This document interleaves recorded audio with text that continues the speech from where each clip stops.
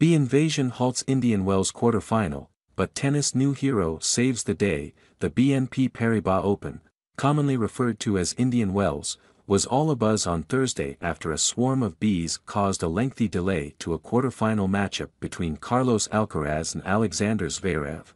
The scores were level at 1-1 in the first set when Alcaraz started swatting at the air. At first, it wasn't quite clear what was happening, but then chair umpire Mohammad Layani was forced to pause proceedings as more bees arrived on the court in California. World number 2 Alcaraz was seen making a beeline for the locker room before the umpire told the crowd that there was a bee invasion. Video appeared to show Layani being stung on the head shortly after his announcement.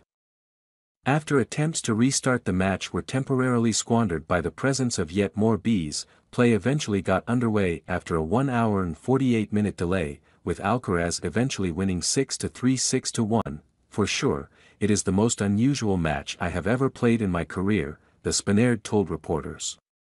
I've never experienced something like that. I've never seen something like that. I think I will remember that match because of that.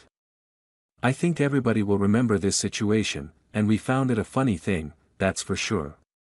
But while Alcaraz won the match, it was beekeeper Lance Davis who truly saved the day.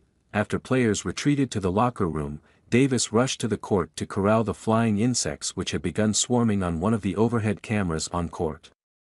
Organizers were able to maneuver the camera towards the stands where the bees were met by Davis and his vacuum, rockstar beekeeper. The beekeeper transferred the insects into a cage to be transported away from the stadium and into one of his personal hives, according to ATPtour.com. This time of year is swarming season, so they go everywhere, Davis told ATPtour.com.